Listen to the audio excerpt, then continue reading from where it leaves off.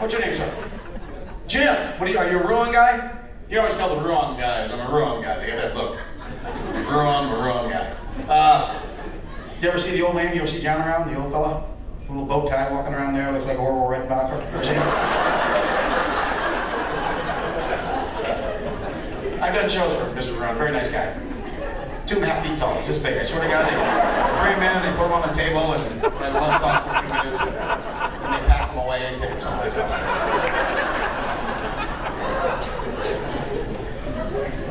What do you do for Ruan? Yeah. Well, you're right on the ball. You know that?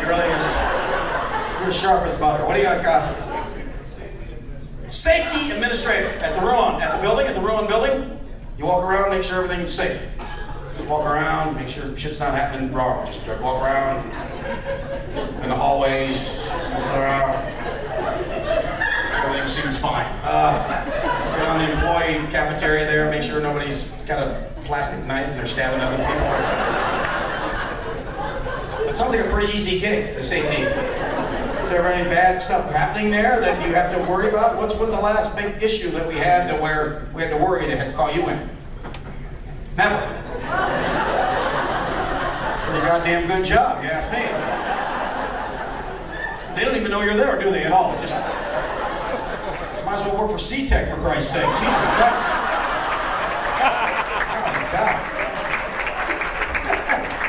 I'm kidding you. Go around.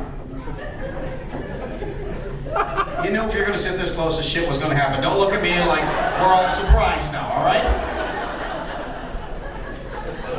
Talk to you. How you doing, dear? And you are? Lisa. Now, what do you do, dear? Short packaging. Short, not short packaging. A bunch of midgets going, I can't get this on the table. Oh, sorry. You package things and you send them places. You like to put the packages together. You ever send anything to the Ruan building? You ever package stuff with safety blades on it and then all of a sudden you had to show up and there's a safety issue. Look at those. Razor blades. Everybody stand back. And you are, dear? You work for the short packaging also? What do you do? Service master. That's the Austin Rice. Do you still have it? The old friend of mine. Very good. What do you do? You clean the places up? Go in there and pop the joints up? What do you do? The dispatcher. You're the person that tells people where to go. That's good. Yeah. Just sit in a building all liquored up and shit and go, I can't read the map right now. Pull over for a while. I'll call you later.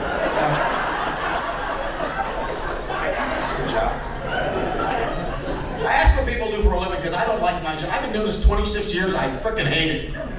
But I have no marketable skills. I couldn't dispatch. I wouldn't even know how to push the thing to talk to people. I don't think I could do any kind of packaging. Pretty sure I can do your job. But anyway, other than that, well, it's weird because this summer, Paulie, the guy that owns this joint, we hang around all the time, and I keep on telling him I want to get out of comedy. I got to get out of comedy, and he says, "What do you want to do?" I said, "I don't know. I have no marketable skills. What can I do?"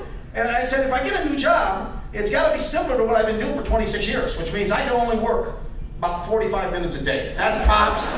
That's max. I've got no attention span at all. And I got to be able to drink on the job. I'm a raging alcoholic. Not a lot of jobs out there for a guy like me, is there? Although this summer, I thought I found one. Me and Paulie were at the Iowa State Fair. You ever been there? Fun place. Walking through the Midway, see a guy running the tilt-a-whirl.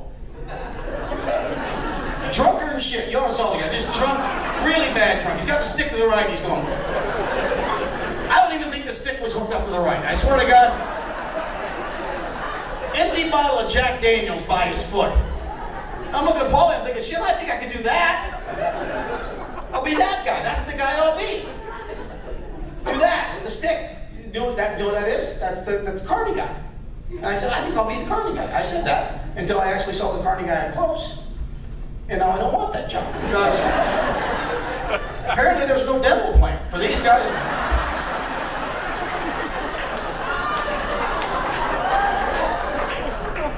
Swear to Christ, he had one tooth that his head. One.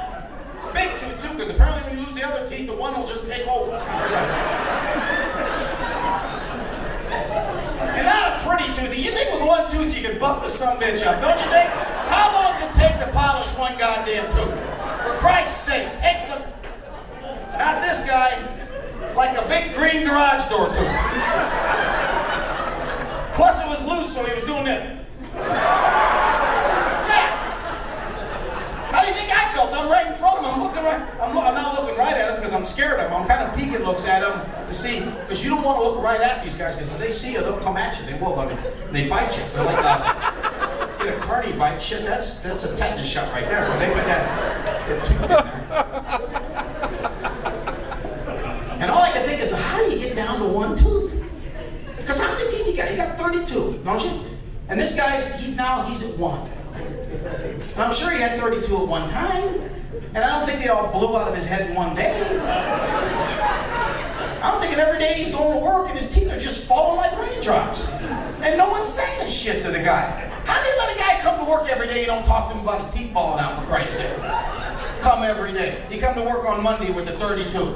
Then Tuesday he's got like 19 teeth. And Wednesday he's got 11. God damn it, you're a safety guy. You see people's teeth falling out. You gotta make a phone call or something. I know there's paperwork and shit, but goddamn, write it down. This guy's down to 6 teeth. How would you feel if you went in there one day, you're down to 8 or 9 teeth? Someone come up to you. I think someone would come up to you. Hey, Jesus, you gotta try some floss or something. Don't get down to one tooth. And if you get to one tooth, you pull that sumbitch. I'm pretty sure you lost the war against gingivitis. You got one fang hanging out of your pumpkin head, you goofy hillbilly. You gotta shut your mouth, quit smiling at people.